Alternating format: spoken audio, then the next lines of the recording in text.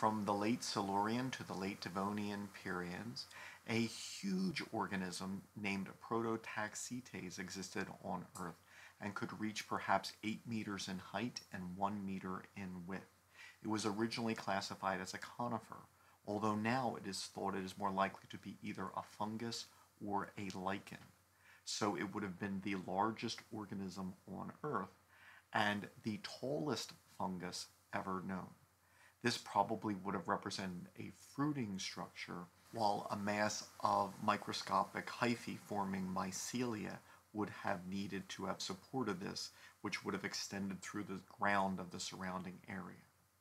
The Devonian period witnessed the first trees, and in the Carboniferous, forests covered the earth.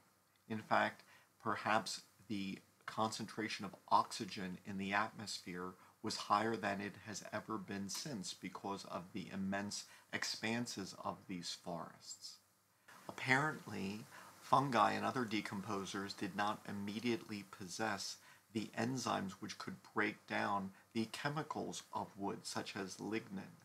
And so much of the plant material which died in the Carboniferous period was buried without decomposing and serves as the vast coal reserves which we have from the Carboniferous, which is where the Carboniferous period gets its name. And so fungi evolved the ability to digest woody plant materials after plants had evolved these tissues.